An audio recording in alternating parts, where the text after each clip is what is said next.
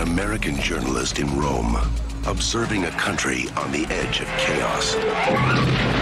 Drawn into a world. I know you're writing a book. It's just sort of how to be a young and impoverished American in love with Rome. He only thinks he knows. David doesn't know anything about the Red Brigade. Yeah, that's what he said. In love with a woman. You're back. We realized we've never even been able to wake up together. We must be careful. He cannot have.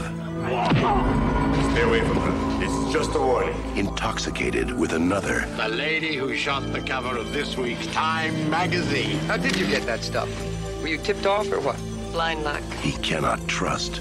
The only way she could know is if she had some kind of connection with the Red Brigades. You want to know where to drop me off?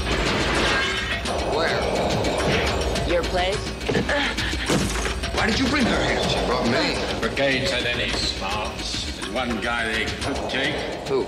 Moro. Prime Minister 5 times. It is not what you think. It's a novel. A novel? Every piece of information in that manuscript has already been published somewhere else.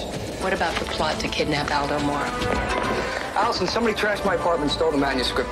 So, now we're all here. The American photographer. Does she work for the CIA? Who told you about Operation Moro? Nobody. I made it up. If Bianchi is dead, we're next.